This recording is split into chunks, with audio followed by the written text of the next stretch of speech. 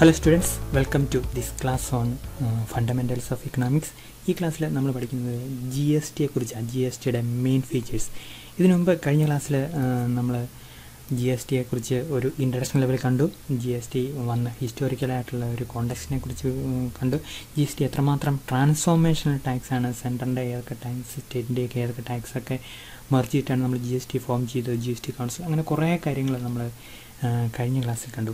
ഇവിടെ നമ്മൾ GSTയുടെ പ്രധാനപ്പെട്ട ഫീച്ചേഴ്സിനെ കുറിച്ചാണ് കാണുന്നത്. ഇത് ഒരുപക്ഷെ എക്സാമിനെ സംബന്ധിച്ചിടത്തോളം നമുക്ക് എസ് ആയിട്ട് വരാൻ പറ്റുന്ന ഒരു ടോപ്പിക്കാണ്. മാത്രമല്ല GSTയെക്കുറിച്ച് നമുക്ക് കൂടുതൽ ഒരു ഇൻസൈറ്റ്സ് ഇവിടെ നമുക്ക് കിട്ടുകയും ചെയ്യും. പല ഫീച്ചേഴ്സും നമ്മൾ GSTയെക്കുറിച്ച് പറഞ്ഞ് ഇവിടെ പറയാൻ പോകുന്ന പല കാര്യങ്ങളും കഴിഞ്ഞ ക്ലാസ്സിൽ ഡിസ്കസ് ചെയ്യണം. അതുകൊണ്ട് നിങ്ങൾക്ക് പെട്ടെന്ന് അതിലേക്ക് കടന്നു വരാൻ പറ്റും. ഇനി നമുക്ക് ഈ ക്ലാസ് ഒന്ന് സ്റ്റാർട്ട് ചെയ്യാം. ഓക്കെ, എന്താണ് GSTയുടെ പ്രധാനപ്പെട്ട ഫീച്ചേഴ്സ്? ഇത് GST as A unified tax system. നമ്മൾ പറഞ്ഞു ഇന്ത്യയെല്ലാം ഒരേ ടാക്സ്. ഓക്കെ, സെൻട്രലിൻ്റെയും സ്റ്റേറ്റിൻ്റെയും പ്രധാനപ്പെട്ട ടാക്സ് ഒക്കെ മെർജ് ചെയ്തു. അപ്പം കോമൺ ടാക്സ് റേറ്റ് ആയിരിക്കും ഇന്ത്യയെല്ലാം ഒരു specific കമ്മോഡിറ്റിക്ക്. Okay, so it has certain remarkable features including the rate structure. നമ്മൾ പറയാം എന്തൊക്കെ റിമാർക്കബിൾ ഫീച്ചേഴ്സാണ്. ഒന്ന് rate structure, പലതിലൊന്ന്. Method of tax collection, tax collect ചെയ്യുന്ന രീതി വാല്യൂ ആഡ് ടാക്സ് രീതിയിലാണ്. Okay, then administration, GST കൗൺസിലുണ്ട്. അപ്പോൾ അതിനകത്ത് സെൻട്രലും സ്റ്റേറ്റും ഉണ്ട് കേട്ടോ. പ്രത്യേകിച്ച് വേറൊരു സ്റ്റേറ്റ് സെൻറ്ററുമായിട്ട് ബന്ധപ്പെടാത്തൊരു കൗൺസിലല്ലത്. ശരിക്കും സ്റ്റേറ്റിൻ്റെയും സെൻറ്ററിൻ്റെയും കൂടെ ഒരു ബോഡിയാണ് GST കൗൺസിൽ. അതിൻ്റെ administration, tax administration GST കൗൺസിലാണ്. Okay, it also gives concession to small and medium businesses. നമ്മൾ കണ്ടതാണ് 40 ലക്ഷത്തിന് താഴെ റുപ്പീസ് 40 ലക്ഷം താഴെയുള്ള മാനുഫാക്ചറിങ്ങിലും ട്രേഡിങ്ങിലുള്ള ആൾക്കാർ GST registration എടുക്കണമെന്നില്ല.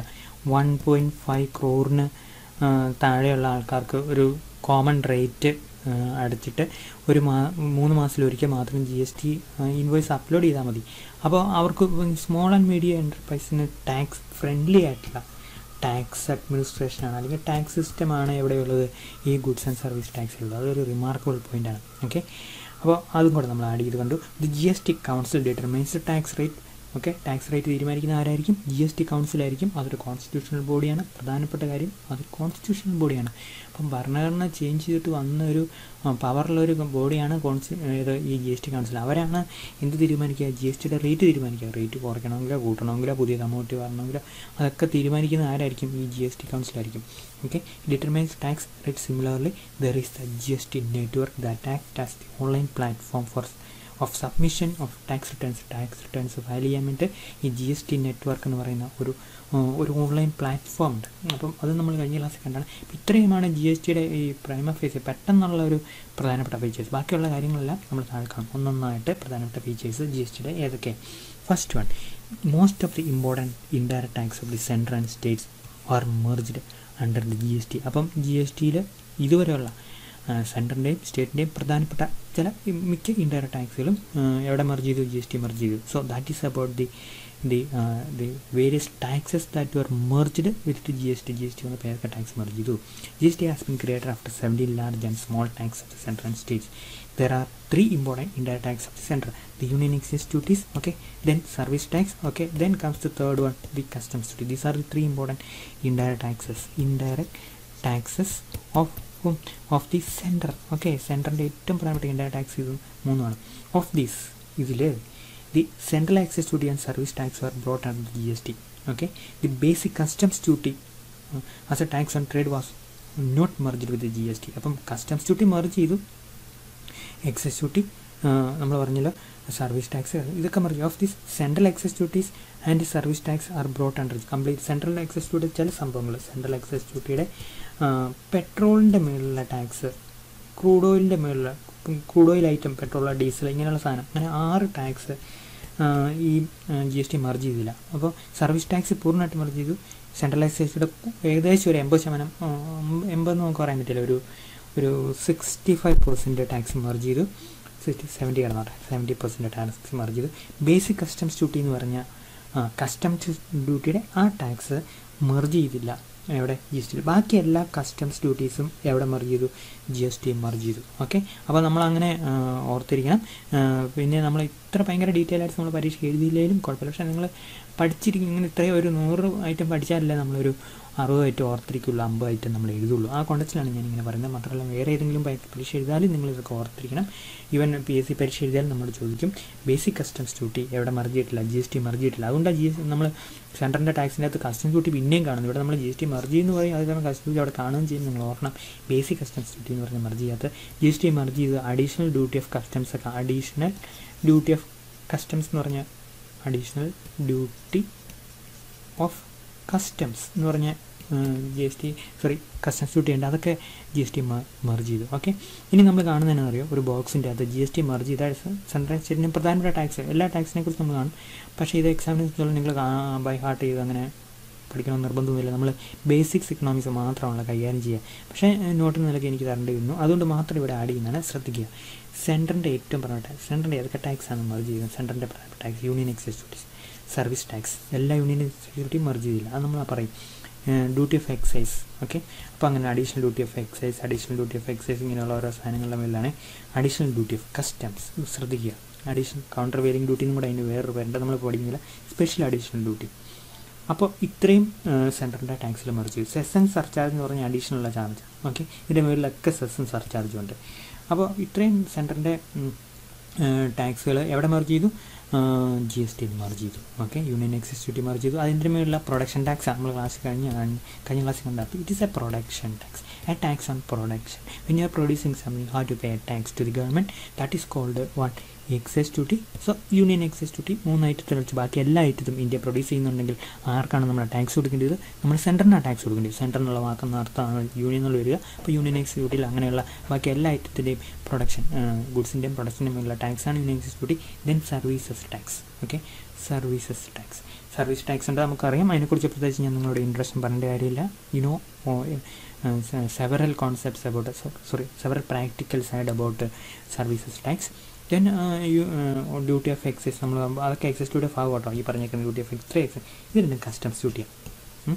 Basic customs duty ഇവിടെ ഇല്ല എന്നുള്ളത് നിങ്ങൾ ഓർത്തേക്കണം. Okay, then cess and surcharge 1% tax, 2% tax പറഞ്ഞാൽ അധിക നികുതിയാണെന്നാണ് അതിനർത്ഥം. അധിക നികുതി, പ്രത്യേകിച്ചുള്ള കോർപ്പറേറ്റ് ടാക്സ്, പേഴ്സണൽ ടാക്സ് പോലുള്ള ടാക്സ് അല്ല ഇത്, അധിക നികുതി. ഓരോ ടാക്സിൻ്റെ മേളിൽ അധിക നികുതിയുണ്ട്. ഉദാഹരണം പറയുക എഡ്യൂക്കേഷണൽ സെസ് എന്ന് പറഞ്ഞൊരു സംഭവമുണ്ട്. അത് ശരിക്കും പറഞ്ഞു കഴിഞ്ഞാൽ ഇപ്പം ഡയറക്റ്റ് ടാക്സിലാട്ടോ, ഇവിടെയല്ല. നേരത്തെ പെട്രോളിയം ടാക്സ്, അങ്ങനെ പലതരത്തിലുള്ള സെസ് ഉണ്ടായിരുന്നു, കാർബൺ സെസ് ഒക്കെ ഉണ്ടായിരുന്നു. ഇൻഡയറക്റ്റ് ടാക്സിൻ്റെ മേലുള്ള സെസ്സും സർചാർജ് ഇവിടെ മറിച്ച് ചെയ്തിട്ടുള്ളൂ. ഡയറക്റ്റ് ടാക്സിൻ്റെ അവിടെ ഡയറക്റ്റ് ടാക്സ് നിൽക്കും. ഓക്കെ, എഡ്യൂക്കേഷൻ സെസ് ഒക്കെ ശരിക്കും പറയുകയാണെങ്കിൽ എവിടെയായിരുന്നു? ഇതിൻ്റെ മുകളിലുണ്ടായിരുന്നു, അത് ഡിലീറ്റ്, അത് ഫേസ് ഔട്ടായി. ഇനി നമ്മൾ സ്റ്റേറ്റിൻ്റെ ഏറ്റവും പ്രധാനപ്പെട്ട ടാക്സ് ഏതൊക്കെയാണ് ഇവിടെ മറിച്ച് ചെയ്യുന്നത്? സ്റ്റേറ്റ് വാറ്റ്. സ്റ്റേറ്റ് വരുന്ന സ്റ്റേറ്റിൻ്റെ നമ്പർ 1 ടാക്സ് റവന്യൂ ആയിരുന്നു, അത് GST മർജ് ചെയ്തു.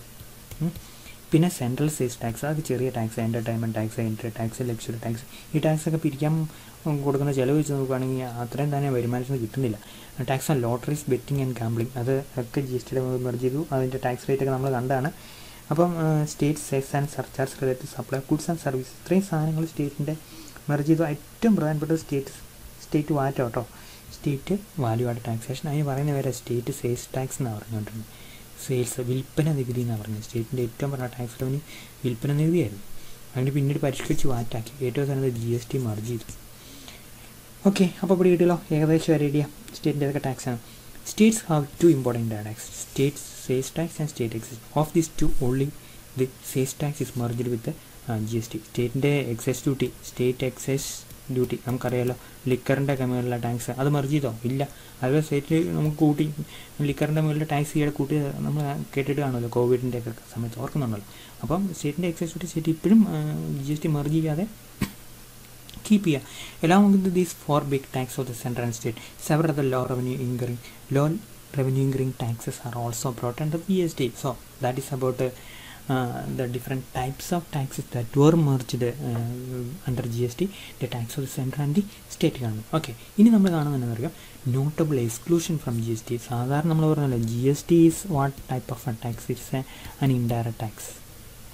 Okay, so as an indirect tax, several or more, almost all the entire indirect tax should have been merged under GST, but it was not happened. Why it has not happened, or what are which taxes were not merged under GST? Some notable items are not covered under GST, and this include levies on petroleum products, tax on alcoholic products. ഇതാരുടെയാണ്? ഇത് സ്റ്റേറ്റിൻ്റെയാണ്. ഇതാരുടെയാണ്? ഇത് സെൻറ്ററിൻ്റെ ഉണ്ട് excise duty, സ്റ്റേറ്റിൻ്റെ ഉണ്ട് കേട്ടോ. സ്റ്റേറ്റിൻ്റെ സ്റ്റേറ്റിനില്ല. സെൻറ്ററിൻ്റെ മാത്രമേ ഉള്ളൂ excise duty, പെട്രോളിൻ്റെ മേളിൽ സ്റ്റേറ്റിൻ്റെ എന്ന് പറഞ്ഞാൽ ആൽക്കഹോളിക് പ്രൊഡക്ഷൻ നമുക്ക് ഓൾറെഡി പറഞ്ഞിട്ടുണ്ടല്ലോ. Okay, so some notable items are not covered under GST, and this include levies on petroleum products, alcoholic products, electricity duties, stamp duties on immovable properties, vehicle tax, etc. അവയൊന്നും എവിടെ പെട്ടിട്ടില്ല, GST പെട്ടിട്ടില്ല. Okay, ഇനി excise duties items not വർജിഡ് under GST. Excise duty ആരുടെ security, യൂണിയൻ്റെയും സ്റ്റേറ്റിൻ്റെ നമ്മൾ already പറഞ്ഞ ലിക്കറിൻ്റെ മുകളിൽ. Okay, the excise duty on 6 items including tobacco, നമുക്ക് പുകയില, okay, will continue and hence are not merged. These items are other items of petroleum crude, diesel, petrol, natural gas and ATF, aviation turbine fuel എന്നതിൻ്റെ അർത്ഥം കേട്ടോ, full form tobacco and tobacco products. ഇങ്ങനെ 6 പ്രോഡക്ട്സിൻ്റെ excise duty, ആരുടെ excise duty, ആരുടെയും സെൻറ്ററിൻ്റെ excise duty എന്തിൻ്റെ പേരിൽ merge ചെയ്തിട്ടില്ല, GST മെർജ് ചെയ്തിട്ടില്ല, സ്റ്റേറ്റിൻ്റെ മെർജ് ചെയ്തിട്ടില്ല, നമ്മൾ ഓൾറെഡി കണ്ട കേട്ടോ ആൽക്കഹോളിക് പ്രൊഡക്റ്റിൻ്റെ. ഓക്കെ, ഇനി കസ്റ്റംസ് ഡ്യൂട്ടിയും മെർജ് ചെയ്തിട്ടില്ല. കസ്റ്റംസ് ഡ്യൂട്ടി ഇതിൻ്റെ basic customs duty is not merge, എല്ലാ കസ്റ്റംസ് ഡ്യൂട്ടി അല്ല, basic anti dumping duties and products സേഫ്ഗാർഡ് duty also will continue under custom. All other customs duties are now with the GST. So that is about the important taxes, revenues, sorry, some of the indirect taxes which are not merged under GST. Okay, അപ്പോൾ അത്രയും നമ്മൾ കണ്ടു, ഏതൊക്കെ tax ആണ് സെൻട്രലിൻ്റെയും സ്റ്റേറ്റിൻ്റെയും GSTയിൽ merge ചെയ്തേക്കുന്നത് നമ്മൾ കണ്ടു. നിങ്ങൾ ഓർത്തേക്കണം, ഈ ഒരു ബോക്സ് അത്ര പ്രധാനപ്പെട്ടതല്ല, നിങ്ങൾ പേടിച്ചൊന്നും ഓടണ്ട, അത്ര പ്രധാനപ്പെട്ടൊന്നുമല്ല, അതിനെക്കുറിച്ച് നമ്മൾ വറിയിടാണ്ട്. Okay, so let us go to the next point, the second point, the second feature of GST. The GST integrates goods and services tax into one unified tax regime. നമ്മൾ പല പ്രാവശ്യം കണ്ട ഒരു പോയിൻ്റാണ്. Previously goods and service were imposed administrate differently. ഗുഡ്സും സർവീസും, ഒരു service tax ഉണ്ട്, ഗുഡ്സിന് തന്നെ കസ്റ്റംസ് ഡ്യൂട്ടി ഉണ്ട്, പിന്നെ ഏതൊക്കെ ഉണ്ട്, എക്സൈസ് ഡ്യൂട്ടി ഉണ്ട്, സെൻറ്ററിൻ്റെ തന്നെ, സ്റ്റേറ്റിന് തന്നെ വാറ്റ് ഉണ്ട്, ഇനി സ്റ്റേറ്റിന് തന്നെ പിന്നെ ഒരു എക്സൈസ് ഡ്യൂട്ടി, അതിപ്പോൾ മർജ് ചെയ്തിട്ടില്ല, അതുപോട്ടെ. അപ്പോൾ ഇത്രയും ടാക്സുകൾ വേറെ ഒത്തിരി എല്ലാം കൂടെ കൂട്ടി ഒരു 17 ടാക്സ് സെപ്പറേറ്റ് ആയിട്ട് സെൻറ്ററും സ്റ്റേറ്റും കൂടെ ഇമ്പോസ് ചെയ്തുകൊണ്ടിരുന്നത്. ഇപ്പോൾ അതിന് വേറെ എന്താ, ഒറ്റ ടാക്സ്. അതിനാണ് നമ്മൾ unified tax. Unified tax regime മാത്രമാണോ, ഇന്ത്യയെ ഒരു യൂണിഫൈഡ് ടാക്സ് സിസ്റ്റവും കൂടെ ആക്കി, അത് നമ്മൾ ഓർക്കണം. കാരണം ഇന്ത്യയെല്ലാം ഒരു കോമൺ ടാക്സ് റേറ്റ് ആക്കി അല്ലേ, അതാണ് ഈ GSTയുടെ ഒരു പ്രത്യേകത. അപ്പോൾ ഇങ്ങനെ ഈ 2 പോയിൻ്റ് അതിൻ്റെ കൂടെ നമ്മൾ ആഡ് ചെയ്യേണ്ടി മെൻഷൻ ചെയ്യേണ്ടി. ഒന്ന് യൂണിഫൈഡ് ടാക്സ് റെജീം എന്ന് പറഞ്ഞാൽ ഓരോ 17 ടാക്സിന് ഒരു ടാക്സ്, പിന്നെ അത് കൂടാതെയോ ഈ ഇന്ത്യയിലെല്ലാം across the state same tax rate. ഈ 2 കാര്യങ്ങൾ ഓർത്തേക്കണം. Okay, now the third one, GST is basically value add tax. ഇത് നമ്മളൊരു ടെക്നിക്കൽ സൈഡാണ്. നമ്മൾ ടെക്നിക്കലി പറയുമ്പോഴേ നമ്മൾ ചില ടെക്നിക്കൽ കാര്യങ്ങൾ അങ്ങനെ പറയാനല്ലോ. Technically GST is VAT, value add tax. നമ്മൾ കഴിഞ്ഞ ക്ലാസ് കണ്ടാണ്, നിങ്ങൾ ആ വീഡിയോ കാണണം, ഞാനിവിടെ എക്സ്പ്ലെയിൻ ചെയ്യാൻ പോകുന്നില്ല. So what is value add tax? Value add tax is tax collected in accordance to value added on particular commodity service. Okay, അപ്പോൾ അതിനെയാണ് നമ്മൾ വാല്യൂ ആഡ് ടാക്സ് എന്ന് പറയുക. അപ്പോൾ അങ്ങനെയൊരു വാല്യൂ ആഡ് ടാക്സ് ഓരോ പ്രാവശ്യവും 10 രൂപയുടെ വാല്യൂ ആഡ് ചെയ്തു, 25 രൂപയുടെ വാല്യൂ ആഡ് ചെയ്തു, 50 രൂപയുടെ വാല്യൂ ആഡ് ചെയ്തു, പിന്നെ ഇവിടെ ഒരു 40 രൂപയുടെ വാല്യൂ ആഡ് ചെയ്തു, ഇവിടെ 150 രൂപയുടെ വാല്യൂ ആഡ് ചെയ്തു, ഓരോന്നിനെ 10%. ഇവിടെ ഏറ്റവും തന്നെ കമ്മോട്ടി ഒരു ഓട്ടം എത്രയാണെന്ന് നമുക്ക് പറയാം, 1000 രൂപ നമ്മൾ വിചാരിച്ചാൽ മതി. ഇതെല്ലാം കൂടെ കൂട്ടുമ്പോൾ 1000 കിട്ടിയാലോ, അത് ഞാൻ ഇങ്ങനെ പെട്ടെന്ന് പറയുന്നുണ്ട്. 1 രൂപയുടെ ടാക്സ് 10%, 2 രൂപയുടെ ടാക്സ് ഇതിൻ്റെ 10%. ഇയാൾ എന്താണെന്ന് വെച്ച് കഴിഞ്ഞാൽ അവിടെ 50 രൂപയുടെ വാല്യൂ ചെയ്തു, അയാൾ 5 രൂപ ടാക്സ് കൊടുക്കണം, ഇവിടെ 4 രൂപ ടാക്സ് കൊടുക്കണം, ഇയാൾ 40 രൂപ വാല്യൂ ചെയ്തു, ഇവിടെ 15 രൂപ ടാക്സ് കൊടുക്കണം, 150 രൂപയുടെ വാല്യൂ ചെയ്തു, 150, 40, 190, 50 കൂടി 240, 250, 275, 1000 നമുക്ക് വെട്ടാം. അവിടെ നമുക്ക് കൃത്യമായിട്ട് ഫിഗേഴ്സ് ഇടാം. 275 രൂപയുടെ 75 ഏഴായി തോന്നില്ല, 75 രൂപയുടെ വാല്യൂ ആയി കമ്മോഡിറ്റി എത്ര ടാക്സ് കൊടുക്കണം? 14, 19, 5, 24, 1, 25, 2, 27.5. ശരിയല്ലേ? ഇതിൻ്റെ 10.5% ടാക്സ് കൊടുക്കേണ്ടി വന്നു. അല്ല 10.5 അല്ല, 10% ടാക്സ് കൊടുത്തു. 275, 10%, 27. ഇതെല്ലാവരും കൂടെ കൊടുക്കുകയല്ലേ. ഏറ്റവും അവസാനം നമ്മൾ കൊടുത്തെന്ന് പറഞ്ഞാൽ അതിന് മുമ്പ് തന്നെ ഇതെല്ലാവരും കിട്ടിയിട്ടുണ്ട് ഗവൺമെൻറ്റിന്. മനസ്സിലായല്ലോ? So that is called value added taxation. So whenever a value added to a particular commodity, tax should be given to the government, reported to the government, and as well as to the government, given to the government. That is the meaning of what value added taxation. And we are saying that GST basically is a value added tax, belongs to the family of value added tax. Technically, that is the correct explanation. Now we are coming to the fourth feature of GST. GST has 3 important components. The first one is central GST. The share of GST that is going to the center is called central GST, and when it is going to the state is called state GST. And when the when the particular commodity moves from one state to another, or service moves from one state to another, and the tax revenue will be called as integrated GST. It also has a CGST as well as SGST. So this is the tax when goods and service are moving from one state to another. That means interstate movement of goods and service. In that case there will be IGST. So in conclusion, GST has three components: this CGST, SGST and the IGST. Okay, that's about the fourth feature. Now we are coming to the important part of our feature discussion, that is the rate structure.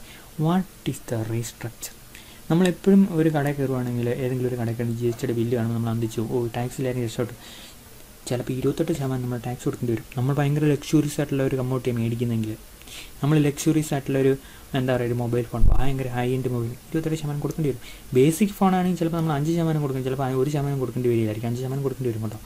ഇനി അതല്ലെങ്കിൽ നമ്മൾ കുറേ luxuries ആയിട്ടുള്ളൊരു സർവീസിനെ കുറിച്ച് ഞാൻ പറയുകയാണെങ്കിൽ, beauty പാർലറൊക്കെ നമ്മൾ പോവുകയാണെങ്കിൽ, അന്നേരം വലിയ വലിയ ബ്യൂട്ടി പാർലറൊക്കെ പോകണം, ഫിലിം സ്റ്റാർസിൻ്റെയൊക്കെ ബ്യൂട്ടി പാർലർ, അവർക്കൊക്കെ അതാണല്ലോ പരിപാടി. അവർ അന്നേരം എന്തെന്ന് പറയുക, അവിടെ ഏറ്റവും സാധനം GST 28% കാണിക്കും. ഇനി അതല്ലെങ്കിൽ വേറെ ചില ഐറ്റത്തിന് 18% ആയിരിക്കും, ഇച്ചിരി കുറവ്. അത്യാവശ്യം ലക്ഷറി ആയിട്ടുള്ള ഒരു പ്രോഡക്റ്റ് നമ്മൾ മേടിക്കാൻ അതിൻ്റെ അവസാനം 18 മിക്ക സാധനങ്ങൾക്കും 12% എങ്കിലും കാണും. കുറച്ച് ഐറ്റങ്ങൾക്ക് 5% കുറഞ്ഞ ടാക്സ് റേറ്റ് ആയിരിക്കും. ഒത്തിരി ഐറ്റത്തെ ടാക്സ് കൊടുക്കുകയല്ലായിരിക്കും. ടാക്സ് അരി പോലുള്ള സാധനങ്ങൾക്ക് ടാക്സ് കൊടുക്കണമെന്ന് പറയും. വലിയ ബ്രാൻഡഡ് അരി നമ്മളിങ്ങനെ മേടിക്കുക, അരി ചിലപ്പം 5% 12% കൊടുക്കേണ്ടി വരും. Okay, so that is on essential 0% tax. ഗോൾഡിൻ്റെ മുകളിൽ 3% ടാക്സ് കൊടുക്കും. അല്ലെങ്കിൽ പ്രഷ്യസ് സ്റ്റോൺസ് ഒക്കെ മേടിക്കുകയാണെങ്കിൽ 0.25%, വലിയ ഭയങ്കര നമ്മളെന്താ അതിനൊന്നും എന്താ പറയുക, ഡയമണ്ട് അങ്ങനെ പ്ലാറ്റിനം, അതിനൊക്കെ 0.25% ടാക്സ് കൊടുക്കണം. അപ്പോൾ ഇതാണ് ബേസിക് സ്ട്രക്ചർ എന്ന് പറഞ്ഞാൽ. എല്ലാ കമ്മോഡിറ്റി ഏകദേശം 5, 12, 18, 28 ഇങ്ങനെ 4 തരത്തിലുള്ള റേറ്റ് GSTക്ക് ഉണ്ട്. It has A 4-tier rate structure.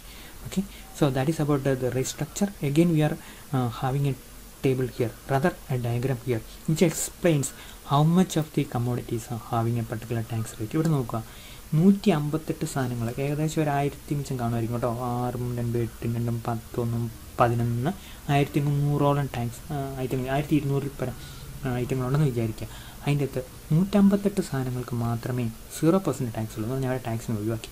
അരിയൊക്കെ ആയിരിക്കും ഏറ്റവും കൂടുതൽ, ഉപ്പ് അങ്ങനെയുള്ള കുഞ്ഞു കുഞ്ഞു ഐറ്റങ്ങൾ, അത് നമുക്ക് ബേസിക് ആയിട്ടുള്ള വേണ്ട സാധനങ്ങൾ. വേറെ കുറേ 296 ഐറ്റങ്ങൾക്ക് 5% ടാക്സ് കൊടുക്കണം. വേറെ ഒരു 235 ഐറ്റങ്ങൾക്ക് 12% ടാക്സ് കൊടുക്കണം. ശ്രദ്ധിക്കുക, more than half of the goods are taxed at 18%. നമ്മളിവിടെ 1200 പരം സാധനങ്ങൾ, 1250, 1250 സാധനങ്ങളെക്കുറിച്ചാണ് പറയുന്നതെങ്കിൽ അതിൽ 632 എത്ര ടാക്സ് ഗവൺമെൻറ് എത്ര ടാക്സ് ചെയ്യുന്നുണ്ട്? 18%.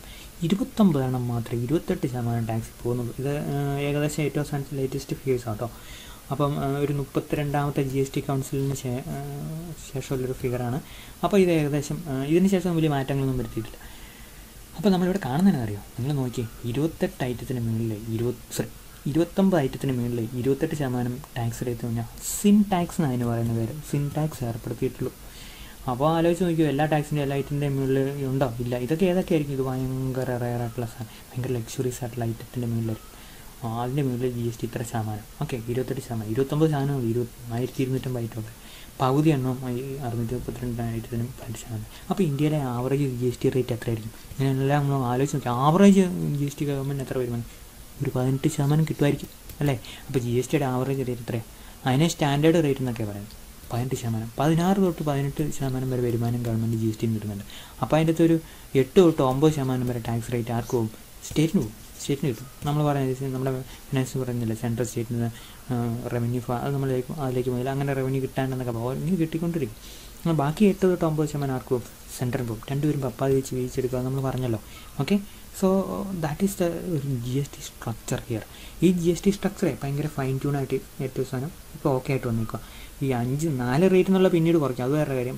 പക്ഷേ ചില കമ്മോട്ടി 28 ഒഴിവാക്കി, ചില കമ്മോട്ടിയെ കൂടുതലായിട്ട് 0 ആഡ് ചെയ്തു, ചില കമ്മോട്ടിയെ 12 18 മാറ്റി, ചില കമ്മോട്ടിയെ 18 12 മാറ്റി, ഇങ്ങനെ അങ്ങോട്ടും ഇങ്ങോട്ടും അഡ്ജസ്റ്റ് ചെയ്ത് ഇന്ത്യയിലൊരു കുഴപ്പമില്ലാത്ത ഒരു GST സ്ട്രക്ചർ ഇപ്പോഴുണ്ട്. അതാണ് നമ്മൾ ഇതിനെക്കുറിച്ച് റേറ്റ് സ്ട്രക്ചറിനെ കുറിച്ച് നമുക്ക് അറിയേണ്ടത്. Okay, now we are coming to 6th feature. Okay, 6th feature എന്താണ്? Service tax rate. നമ്മൾ ഗുഡ്സും സർവീസിനെയും കൂടെ കൂടുന്നതാണല്ലോ GST.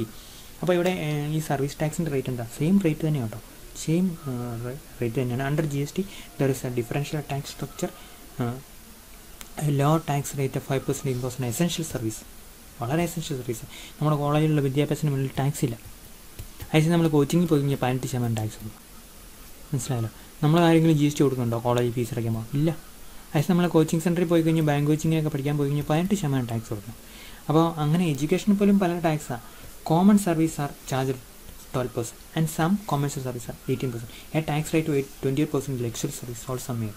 Several services like education provided by an education institution, post office, RBI, etc. are exempted from service tax. മനസ്സിലായല്ലോ? പല tax സർവീസും. Funeral സർവീസിനുള്ള tax ഉണ്ട്. നിങ്ങൾ നമുക്കറിയായിരിക്കും, പല funeral സർവീസിനൊക്കെ പല ആൾക്കാരിങ്ങനെ എന്താ പറയുക, മോർച്ചറിക്ക് ടാക്സ് ഉണ്ടോയെന്ന് എനിക്കറിയില്ല കേട്ടോ, അതിൻ്റെ വാടകയ്ക്കൊക്കെ. പക്ഷേ ഇങ്ങനെ പാട്ട് പാടുന്നതിനൊക്കെ ഇല്ലേ, പാട്ട് പാടുക, അങ്ങനെ പിന്നെ പുരോഹിതന്മാരില്ലേ, എന്താ പറയുക, ബ്രാഹ്മണേഴ്സ് വരുന്നു, അവരൊക്കെ ഒരു എന്തെങ്കിലും അവർക്കൊന്നും ബിസിനസ് പോലെ അല്ല അവർ ചെയ്യുന്നത്, പക്ഷേ നമ്മൾ പൈസ കൊടുക്കണം. അതുപോലെ അങ്ങനെയുള്ള നമ്മൾ ഈ പാട്ട് പാടുന്നതൊക്കെ ഞാൻ ഉദ്ദേശിച്ചത്, പള്ളിയിലൊക്കെ മരിച്ചതിന് ശേഷം പാട്ട് പാടും, അവർ അങ്ങനെയുള്ള ഒരു ജീപ്പിൽ ഇങ്ങനെ പാട്ട് പാടുന്നൊക്കെ പറഞ്ഞ് വന്ന് കണ്ടിട്ടില്ലേ, അവർക്ക് നമ്മൾ പൈസ കൊടുക്കുന്നില്ലേ, അത് GST അവർ കൊടുക്കണ്ടേ? അവർ GST കൊടുക്കണ്ട, അവരുടെ GST 0%. അപ്പോൾ അങ്ങനെയുള്ള ചില സർവീസിന് 0% ടാക്സ് എന്നാണ് എൻ്റെ വിശ്വാസം കേട്ടോ. അതേന്നാണ് ഞാൻ അറിഞ്ഞത്. ഫ്യൂണറലിന് ടാക്സ് കൊടുക്കണ്ട, നെഗറ്റീവ് ലിസ്റ്റിലായിരുന്നു. Okay, funeral സർവീസസിന്. അപ്പോൾ അങ്ങനെയുള്ള മനസ്സിലായല്ലോ. ആംബുലൻസിന് ടാക്സ് കൊടുക്കണ്ടായിരിക്കും. അപ്പോൾ അതൊക്കെ നമുക്ക് പിന്നീട് ചെക്ക് ചെയ്യാൻ മതി. പക്ഷേ ഞാനിങ്ങനെ നിങ്ങൾക്ക് ഇൻട്രസ്റ്റിംഗ് ആയിട്ട് അറിഞ്ഞിരിക്കാൻ വേണ്ടി പറഞ്ഞെന്നുള്ളൂ. GSTയുടെ സർവീസസിന് ഇങ്ങനെ ടാക്സ് ഉണ്ട്. അതിങ്ങനെ 0.5, 8, 12, 18 എന്ന് ഈ റേറ്റിൽ പോലും ആ റേറ്റിലാണ് നമ്മളിവിടെ പറഞ്ഞേക്കോട്ടോ. 4 ടയർ സർവീസിന് ബാധകമാണ്. ഇത് നിങ്ങൾ ടേബിളായിട്ട് ഒന്ന് കാണിക്കണം. കാരണം നമുക്കറിയാമല്ലോ എന്ന് എക്സാമിനറെ ബോധിപ്പിക്കണമല്ലോ. അപ്പോൾ അതുകൊണ്ട് ഇങ്ങനെ ടേബിളായിട്ട് കാണിച്ചു കഴിഞ്ഞാൽ വളരെ നല്ലതായിരിക്കും. അതൊരു പോയിൻ്റായിട്ട് അങ്ങ് കണക്കൂട്ടും. Okay, now we are coming to the 7th point. 7th feature of GST. Concessions to small entities are provided under GST. Okay, GST small and marginal firms, small and medium firmsന് ധാരാളം കൺസെഷൻ ഉണ്ട്. നിങ്ങൾ എന്തെങ്കിലും ഒരു business തുടങ്ങാമെന്ന് വിചാരിച്ചു, ഇതൊക്കെ കഴിഞ്ഞ് അന്നേരം നിങ്ങൾ ആലോചിക്കേണ്ട കാര്യമുണ്ട്. നിങ്ങളുടെ ടാക്സൊക്കെ പല റേറ്റിലായിരിക്കും. നിങ്ങൾ 40 ലക്ഷത്തിന് താഴെയാണെങ്കിൽ രജിസ്റ്റർ ചെയ്യണ്ട. പിന്നെ എന്താണ് 1.5 കോടിക്കാണെങ്കിൽ അങ്ങനെ. സർവീസിന് 40 20 കേട്ടോ, ഓർത്തണം, അതൊക്കെ ഓർത്തണം. ഗുഡ്സിനാണെങ്കിൽ 40. അപ്പോൾ അങ്ങനെ നമുക്കൊരു കൺസെഷൻ GST നമുക്ക് തരുന്നുണ്ട്. പലരും ഇത് മിസ്യൂട്ടിലൈസ് ചെയ്യുക. ഓരോ കേസ് സ്റ്റഡി ഞാനിവിടെ പറയുന്നില്ല, അത് പറയാതിരിക്കാൻ പറ്റില്ല കേട്ടോ. ഞാൻ ഒരു ഉദാഹരണം പറഞ്ഞു തന്നെ അറിയാം. നമ്മൾ ബ്രാൻഡഡ് അല്ലാത്തതായിരിക്കും എന്ന് പറഞ്ഞാൽ പേരൊന്നും എഴുതാത്ത ബ്രാൻഡ് അല്ലാത്തതായിരിക്കും 0%. അതേസമയം ബ്രാൻഡഡ് ആയുള്ള എനിക്ക് തോന്നുന്നു 5% ടാക്സ് കൊടുക്കും. അപ്പോൾ ഞാനൊരു ബ്രാൻഡഡ് ആണെന്ന് വിചാരിച്ചു, ബ്രാൻഡായിട്ടുള്ള അരി ഉണ്ടാക്കുമെന്ന് വിചാരിച്ചു. പിറ്റേ ദിവസം തൊട്ട് ഞാൻ ബ്രാൻഡൊന്നും ഇല്ലാതെ ടാക്സ് ലാഭിക്കാൻ വേണ്ടി കൂടുതൽ വിറ്റുവാൻ വേണ്ടി ബ്രാൻഡില്ലാതെ എന്ത് ചെയ്യുക, ഇങ്ങനെ ഇങ്ങനെ ഞാൻ എൻ്റെ അരി വേറെ ബ്രാൻഡില്ലാതെ കൊടുക്കുക. അപ്പോൾ ഗവൺമെൻറ് ഈ വരുമാനം കിട്ടുന്നില്ല. മനസ്സിലായല്ലോ? അപ്പോൾ അങ്ങനെയുള്ള വേറെ ഒത്തിരി പ്രശ്നങ്ങളുണ്ട്. നമ്മളിപ്പോൾ 40 ലക്ഷം എൻ്റെ ബിസിനസ് കാണിക്കാൻ വേണ്ടിയിട്ട്, എൻ്റെ ബിസിനസ് 1.2 കോടി രൂപയുടെ ടേൺ ഓവർ ആണെങ്കിൽ രജിസ്റ്റർ ചെയ്യാതിരിക്കാൻ വേണ്ടി ഞാൻ എന്നാ ചെയ്യുക, മക്കളുടെ പേരിലും അങ്ങനെ എല്ലാ ആൾക്കാർ ഭാര്യ ഉണ്ടെങ്കിൽ ഭാര്യയുടെ പേരിലും എല്ലാം കൂടെ ഈ 1.2 ഡിവൈഡ് ചെയ്തിട്ട് 3 കാണിക്കും. ആ 3 40, ഭാര്യയുടെ 40, മകൻ ഒരാൾ ബിസിനസ് 40, എനിക്കും ടേൺ ഓവർ 40, ഇങ്ങനെ പറഞ്ഞിട്ട് കാണിച്ചു. അപ്പോൾ അതങ്ങനെ, അല്ലെങ്കിൽ ബ്രദേഴ്സിനെ നമ്മൾ കാണിക്കും, സിസ്റ്റേഴ്സിന് അല്ലെങ്കിൽ പേരൻസിനൊക്കെ ആയിട്ട് നമ്മൾ കാണിച്ചുകൊണ്ടിരിക്കും. അപ്പോൾ അതൊരു ശരിയല്ലാത്തൊരു കീഴ്വഴക്കാണ്. ഇതൊക്കെ നോർത്ത് ഇന്ത്യയിലൊക്കെ ഇഷ്ടം പോലെ ഉണ്ട്. അപ്പോൾ അതിനെ നമ്മൾ ഗവൺമെൻറ് ഭയങ്കരമായിട്ട് അതിനെ ഹാൻഡിൽ ചെയ്യുന്നുണ്ട്, ആധാറൊക്കെ രജിസ്ട്രേഷനൊക്കെ വെച്ചിട്ട്. എന്നാൽ പോലും GST വരുമാനം കുറയാൻ പ്രധാനപ്പെട്ട കാരണം ഇങ്ങനെ അഡ്ജസ്റ്റ്മെൻറ്റുകൾ. Okay, so business with less than ₹14 lakh turn over need not register under GST. Similarly there is A composition scheme. നമ്മൾ പല പ്രാവശ്യം പറഞ്ഞ composition scheme that allows business with less than 1.5 crore rupees to pay low level of tax and to bind the GST rules. നമ്മൾ കുറച്ച് 5% അല്ലെങ്കിൽ 6%, ഹോട്ടലുകാർക്ക് 6%, ട്രേഡേഴ്സിന് 5%, ട്രേഡേഴ്സിനോട്ടോ. അതുപോലെ സർവീസസിനുമുണ്ട്. അത്രയും ഞാൻ ഓർക്കുന്നില്ല, 10% മറ്റൊക്കെ ഓർക്കുന്ന വാട്ടർ മേ ബി. അപ്പോൾ അങ്ങനെ കുറച്ച് ടാക്സ് കൊടുത്ത്, let me go back to rate mode. Okay, so അങ്ങനെ കുറച്ച് ടാക്സ് റേറ്റ് കൊടുത്ത് 1.5 crore താഴെയാണെങ്കിൽ കുറച്ച് ടാക്സ് റേറ്റ് കൊടുത്ത് GST കണ്ടിന്യൂ ചെയ്യാൻ നമ്മളോട് പറയുന്നുണ്ട്. നമ്മൾ സ്മോൾ ബിസിനസ്സാണ്. എന്നാൽ നമ്മൾ 3 മാസത്തിലൊരിക്കൽ 3 month, ഒരു ക്വാർട്ടറിനാണ് പറയുന്നത് കേട്ടോ. 3 monthലൊരിക്കൽ നമ്മൾ ഇൻവോയ്സ് ടാക്സിൻ്റെ ഡീറ്റെയിൽസ് ഫയൽ ചെയ്താൽ മതി. ടാക്സ് റിട്ടേൺസ് ഫയൽ ചെയ്താൽ മതി. അപ്പോൾ ഒരു വർഷം എത്ര റിട്ടേൺസ് ഫയൽ എന്ന് അറിയോ?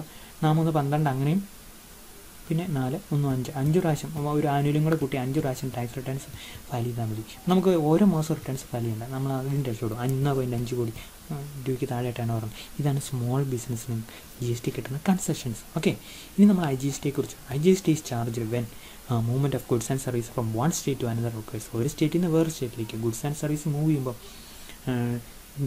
ചെയ്യുന്ന ടാക്സാണ് IGST. Here the central will levy and collect it bearing exceptional cases. Exceptional case അല്ല, ബാക്കി എല്ലാവരും സെൻട്രൽ കളക്ട് ചെയ്യും, എന്നിട്ട് സ്റ്റേറ്റിനെ ഷെയർ കൊടുക്കും. ഓക്കെ, അപ്പോൾ അതാണ് IGST, integrated goods and service tax, 8ാമത്തെ feature.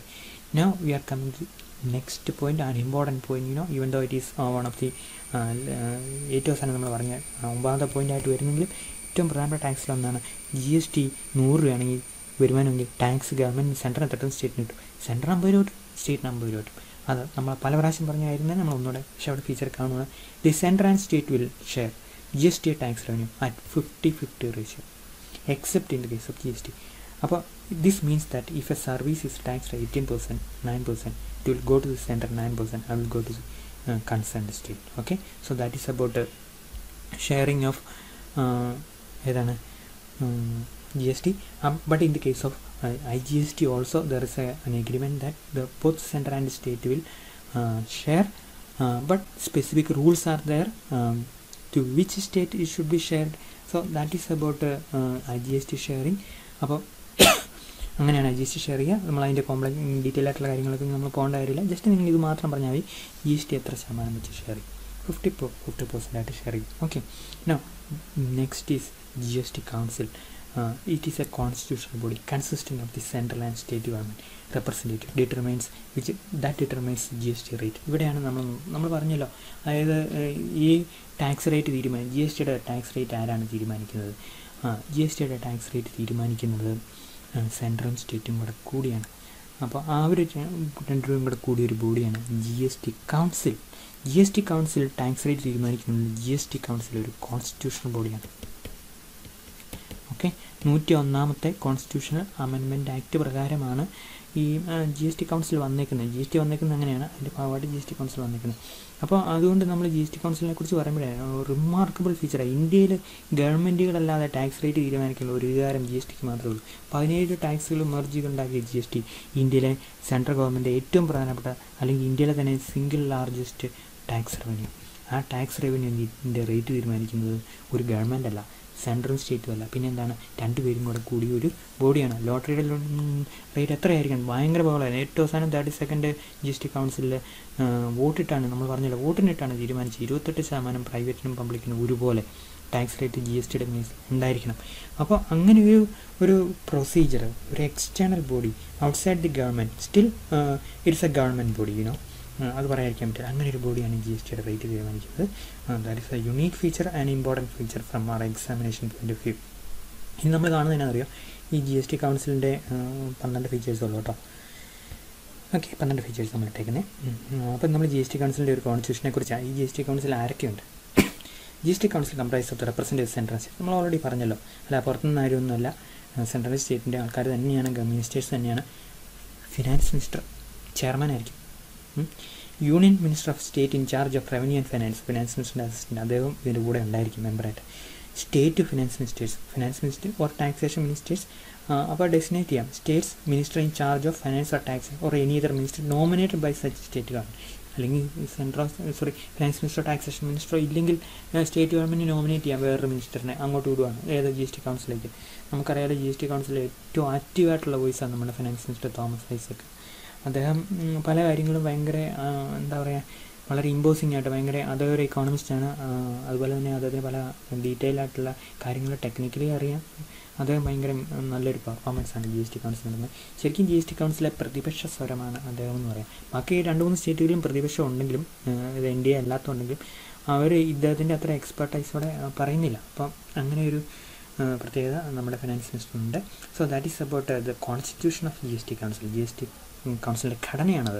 Okay, now the next GST council is chaired by union finance already. Okay, നമ്മൾ കണ്ടതാണ്, ശ്രദ്ധിക്കണം. ഇതൊക്കെ ഒരു PSC ലെവലിൽ തന്നെ ചോദിക്കും. ആരാണ് GST കൗൺസിലിൻ്റെ ചെയർമാൻ എന്നുള്ളത് നമ്മളോട് ചോദിക്കും, അത് നിങ്ങൾ ഓർത്തിരിക്കുക. ഓക്കെ, നൗ നമ്മൾ അടുത്ത ഫീച്ചറിനെ കുറിച്ച് പഠിക്കാൻ. ദാറ്റ് ഈസ് കോൾഡ് അതിന് മുമ്പ് ഈ GST കൗൺസിലെ വോട്ടിംഗ് പവറിനെ കുറിച്ച് ഞാനൊന്ന് പറഞ്ഞോട്ടെ. ഈ ഒരു തീരുമാനം എടുക്കുകയാണെങ്കിൽ ആർക്കൊക്കെ എത്രമാത്രം വോട്ടുണ്ട്, ആ വോട്ട് തീരുമാനിക്കുന്നത് സെൻറ്ററിന് മൊത്തം ഉള്ളതിൻ്റെ 1/3 വോട്ടുണ്ട്. സ്റ്റേറ്റിന് എല്ലാ സ്റ്റേറ്റിനും കൂടി കേട്ടോ എത്രയുണ്ട്, 2/3 വോട്ടുണ്ട്. ഇനി ഒരു തീരുമാനം പാസ്സാക്കാൻ 75% വോട്ട് വേണം. അപ്പോൾ ആരുടെയും കൂടെ വോട്ട് വേണം, സെൻറ്ററിൻ്റെയും കൂടെ വോട്ട് വേണം. കാര്യങ്ങൾ പിടിക്കിട്ടില്ല. സെൻറ്ററിന് അതിൻ്റെ വീറ്റോ പവർ ആണെന്നുള്ളതിന് അർത്ഥം. എല്ലാ സ്റ്റേറ്റിനും കൂടെ 66%, സെൻറ്ററിന് തന്നെ 33%. 25% വോട്ടിൽ കൂടുതൽ നെഗറ്റീവ് വോട്ട് നോ എന്ന് പറഞ്ഞു കഴിഞ്ഞാൽ പാസ്സാകില്ല. കാരണം എന്താണ് യെസ്. അപ്പോൾ അങ്ങനെയാണെങ്കിൽ 75 നമ്മൾ പറഞ്ഞു 75% വോട്ടെങ്കിലും വേണം. അപ്പം സെൻറ്റർ വേണ്ടാന്ന് പറഞ്ഞു കഴിഞ്ഞാൽ ഒരു തീരുമാനം അവിടെ നടപ്പിലാകുകയില്ല.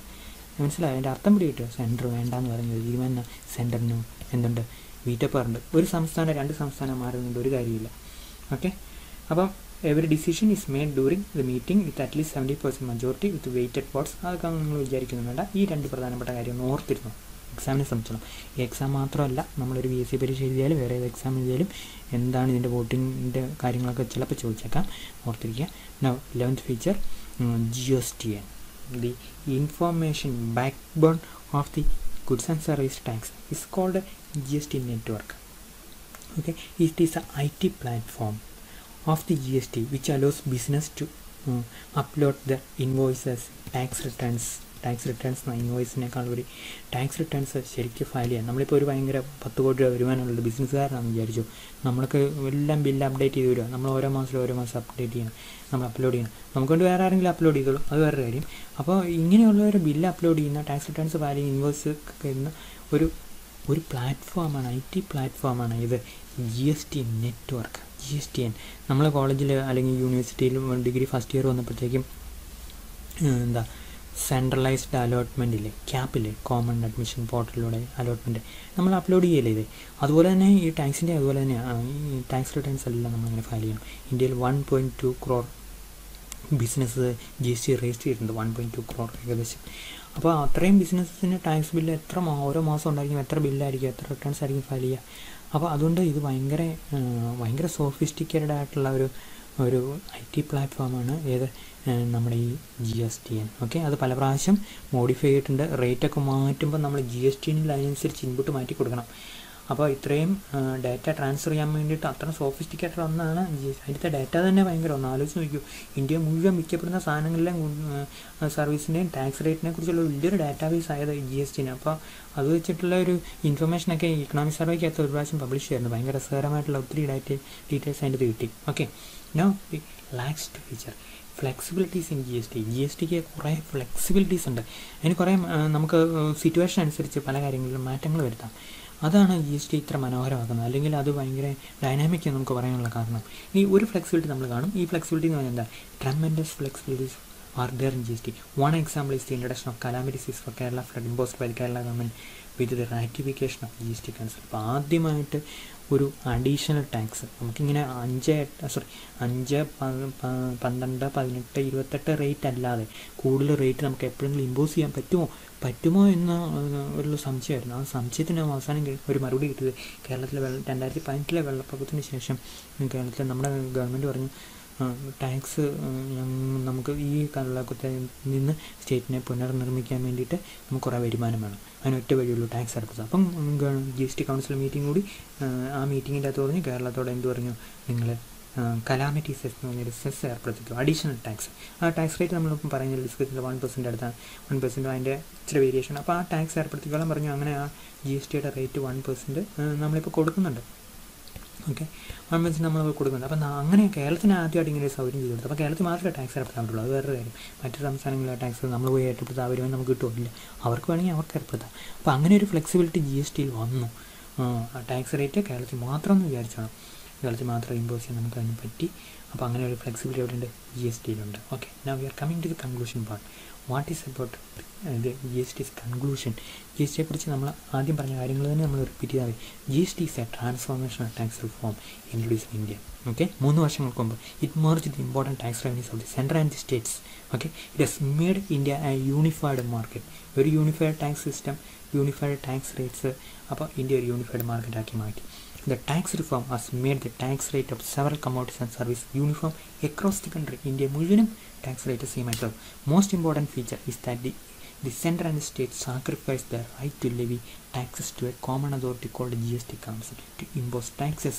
Okay, tax impose ചെയ്യാനുള്ള ടാക്സ് റേറ്റ് മാറ്റാനുള്ള ഒക്കെ ഉള്ള അധികാരം ആർക്ക് കൊടുത്തു? സെൻട്രൽ സ്റ്റേറ്റും കൂടെ GST കൗൺസിൽ കൊടുത്തു. സെൻട്രൽ സ്റ്റേറ്റിൻ്റെ ആൾക്കാർ തന്നെ അവിടെയുള്ള അവരുടെ കാര്യം ഫിനാൻസ് മിനിസ്റ്റേഴ്സ് ആണല്ലോ, എല്ലാ ഫിനാൻസ് മിനിസ്റ്റേഴ്സും കൂടിയാണല്ലോ ബഡ്ജറ്റ് അവതരിപ്പിക്കുന്നത്. അപ്പോൾ ശരിക്കും പഴയ എല്ലാവർക്കും കൂടെ ഒരുമിച്ചേ പറ്റുള്ളൂ എന്നുള്ളൂ. പക്ഷേ ഫിനാൻസ് മിനിസ്റ്റേഴ്സ് എല്ലാം ഉണ്ട്, സെൻട്രലിൻ്റെ സ്റ്റേറ്റിൻ്റെ. അപ്പോൾ അതുകൊണ്ട് അധികാരം ഒരു കോമൺ ബോഡിക്ക് കൊടുത്താലും നമുക്ക് പറയാം ഫിനാൻസ് മിനിസ്റ്റേഴ്സിന് അവിടെ ഒരു കമാൻഡ് ഉണ്ട്, അല്ലെങ്കിൽ ഒരു സ്വരമുണ്ട്, അവർക്കൊരു വോയിസ് ഉണ്ട്. GST has completed 3 years successfully. Still, a lot of refinements are to be made in the tax system to make the tax system more efficient. To make the tax system. ഓർത്തേക്കണം കേട്ടോ, ഞാൻ ചിലപ്പം to make the tax more efficient. അതുകൊണ്ട് നമുക്ക് എന്ത് ചെയ്യണം? അല്പം കൂടെ എന്ത് വേണം?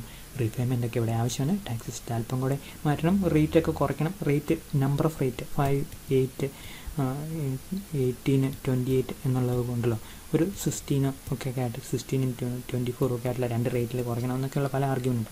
അങ്ങനെ സിംപ്ലിഫിക്കേഷനും റീപേയ്മെൻറ്റും ഈ ടാക്സ് റേറ്റിന് വേണം.